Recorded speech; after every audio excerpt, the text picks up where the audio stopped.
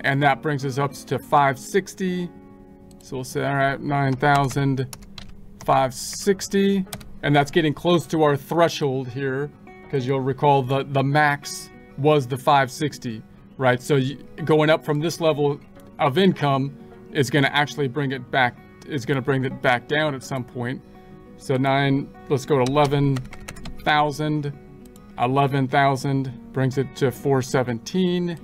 So 11,417.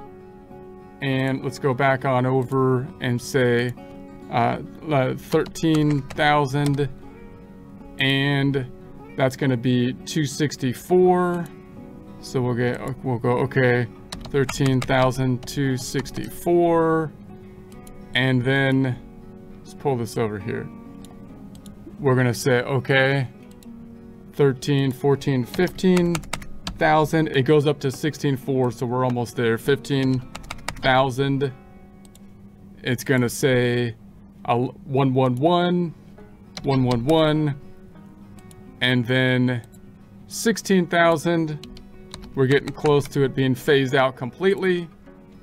$35 we saw before, and 35, and then if I go to 16, 18,000, it's gonna be down to 0.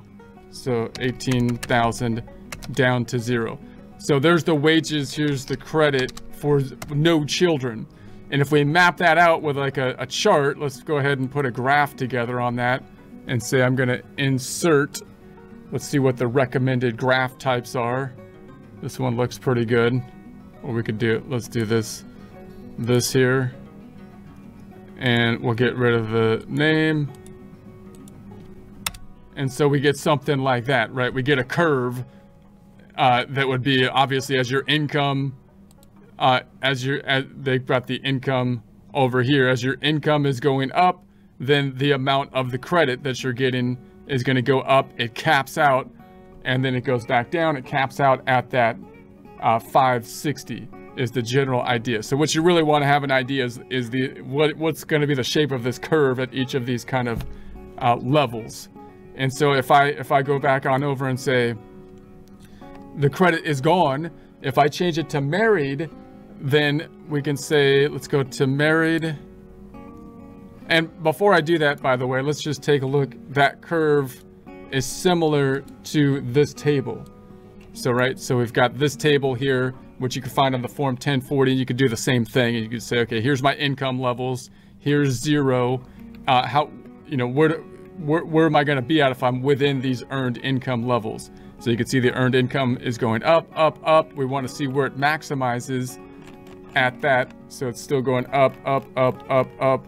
And then it's going to maximize somewhere here at that 560. So around 7,300 up to, so you can see here when we got to the 560, we were at 9,000. So 7,300 to, it's still there at that cap, at that 560 to like 9,000. And then there's the 9150, and then it goes back down again. So if we check another one of our numbers here, 15,000, 15,000 is going to be down here. So we've got 15,111, right? So 111 coming from the table.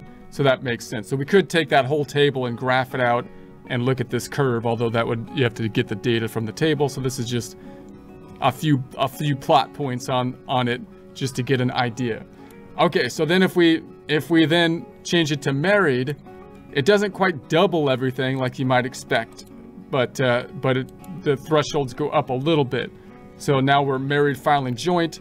We're at the 18,000, and we still have no income at that level because now the standard deduction did double to 25.9, and so we're thinking refundable credits, and we're still at the refundable credit level now because we have a different set of tables over here. So if I was to look at the tables, now the maximum before it phases out completely is at 22,610. 22,610. So if this was to keep on going up, On the W-2 wages, you can go to 22,000 before it goes away entirely. But so you can see, and you can plot the same kind of graph, right? And if you were looking at this table, same table, this is the Form 1040 instructions, 0 here, but now you're looking at married filing joint, and you'd be looking up the same kind of items. So next time we'll do a similar thing for 1 child, 2 child, and 3 child. So really you have, you know, you've got like 8 graphs kind of in your, that you'd have to kind of think about in your mind, right? What, 0 children, married or single, 1 child, married or single, has a whole different graph. 2 children, married or single, 3 or more children, married or single. So that's the general idea. And then the question is, well, what counts as earned income as well? So note that passive income doesn't generally count as earned income. So if I was to have, you know, income from interest or dividends or something, that's not going to typically count in terms of earned income for affecting the credit. However, if I have a lot of investment income, like over like 10,000, I think it is, which is kind of unusual if you were going to be calculating the earned income tax credit, then you might not get the credit, because the idea would be, well, if you got that much dividend and interest income, you must have a lot of money in the bank or in investments, which means it's kind of weird that you would be calculating the earned income credit. You shouldn't really need it, you would think, in that case. So that's that general idea as well. If you had business income, then that would count as well. So if you didn't have W-2 income, if we take the W-2 income out and you had other business income, and this is where the scammers often come in, because with the business income, you can create a Schedule C and you can say, okay, this person doesn't have any income,